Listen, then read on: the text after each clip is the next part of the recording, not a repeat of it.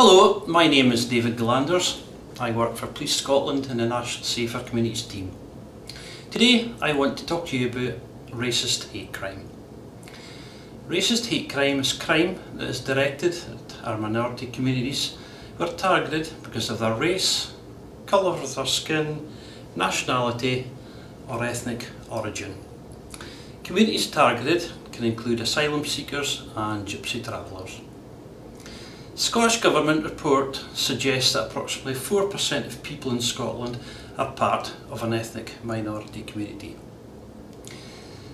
In 1 year, 2014 to 2015, Police Scotland recorded almost 7,000 reports of hate crime, 69% of which referred to people targeted because of their race.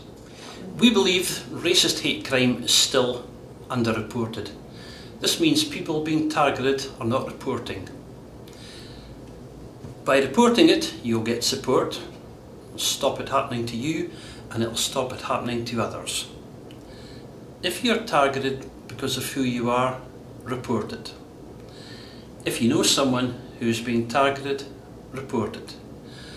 If you are targeting someone, we want you to stop it. If not, it won't be long before you become our target. Together, we can make a difference. Scotland, no place for prejudice.